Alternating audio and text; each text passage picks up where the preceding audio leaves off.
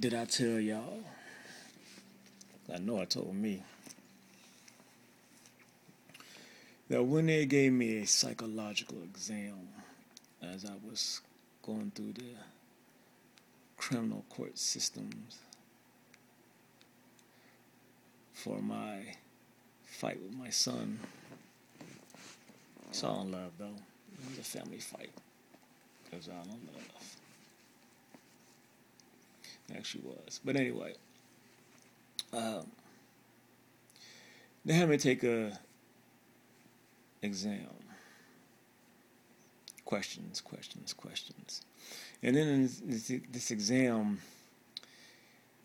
many of the questions were abstract, were hypothetical, were this or that. Pick one.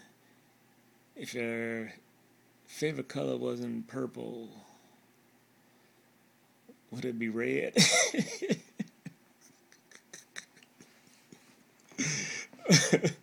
And this is assuming that your favorite color ain't purple in the first place.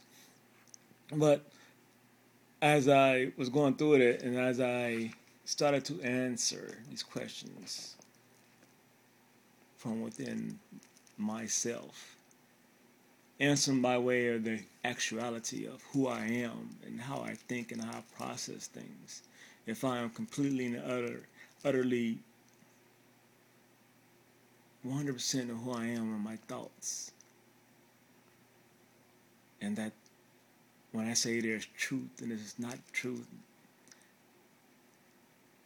that's when that test does not allow such. So there are many questions I could not answer. For there was no true, wrong, or right answer. It's such hypothetical that I could say yes or no. It could be possibility in another realm or not. Doesn't matter. You could pick either one because they don't apply. And so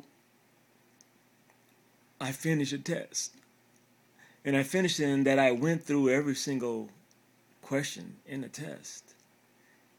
It's just that I didn't answer them. And so when I presented this test to them, they were adamant on my need to complete this test. Not understanding that I did complete it.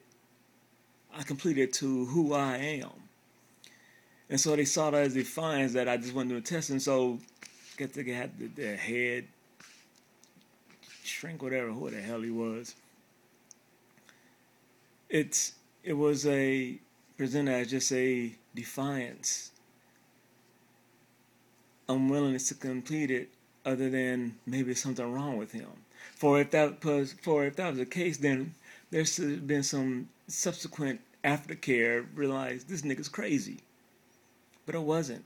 It was ignoring of what I did, and that I didn't do it their way, and yet they missed out that I did it my way, and that's what they want to know of is who I am, but they totally missed it. And so there's another aspect of wonder, like,